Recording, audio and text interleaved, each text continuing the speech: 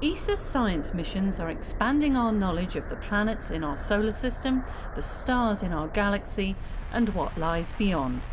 And European science is at the forefront of this exploration, be it on board Mars Express, navigating Saturn and its moons with the Cassini spacecraft, or the Rosetta mission that's currently heading towards a rendezvous with a comet in 2014.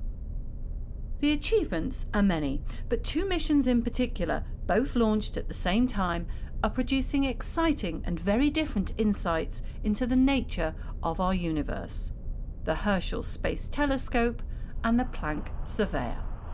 Well, Herschel and Planck both are actually putting Europe as leaders in the world in their respective areas of science.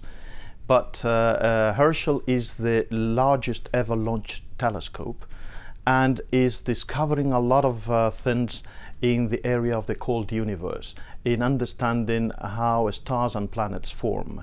On the other hand, Planck is providing now us with a database of information to understand the primitive universe, how the universe was formed, and this is done through the observations of the relic of the past universe, which is what we call the cosmic microwave background.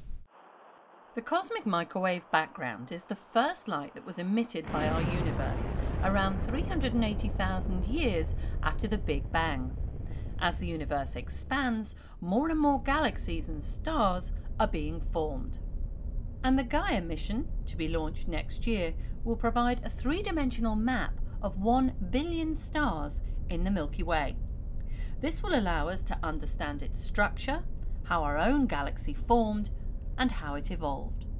While the future Euclid mission will investigate dark energy, about which we know very little, even though it makes up most of our universe. Closer to home in 2015, Europe will launch Bepi Colombo, the first multi-spacecraft mission to Mercury, which, even though it's a much smaller planet, has a magnetic field like the Earth. The Solar Orbiter mission shortly afterwards will study the Sun, and the JUICE mission will explore Jupiter's icy moons and examine their potential for hosting life. The essential thing that we need in the science program is stability. Stability is the strength of the science program, because stabilities provide the capability to do the planning of the program for a balance distribution in scientific domains, but also in a continuous support to industry.